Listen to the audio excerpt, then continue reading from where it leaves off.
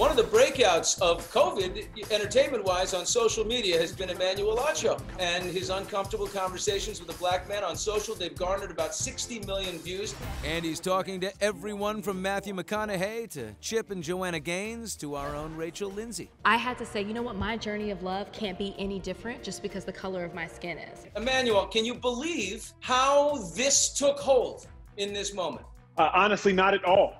The unfortunate part of it all is that this moment has to exist. We are still facing racial tension, racial inequality, police brutality. And now I've just been like, what role can I play in this world? All right, you got a two-parter with Roger Goodell, the NFL commissioner. Wow. Now, that's a big get, given football is coming, and also given that when Colin Kaepernick first started kneeling at the national anthem, he didn't act fast enough, in his own words, right, to support Colin. If you were to publicly express your remorse, apologize to Kaepernick, what would you say?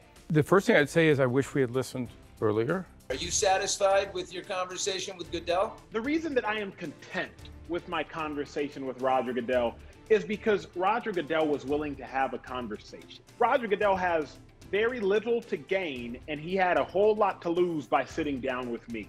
The reason I say that is because we live in a cancel culture. As soon as you make one mistake, people want to write you off and dismiss you forever. So while Roger Goodell may have an opinion, after he acquires new information, I would hope that he changes his opinion, like anyone else in this world. Is there racism within the black community? It's a good question. For racism to exist, I say that there are three necessary components. You need power, you need privilege, and you need prejudice. And so while there may be stereotypical thoughts, black people, generally speaking, cannot oppress white people in America, generally speaking, because black people lack the power to do so.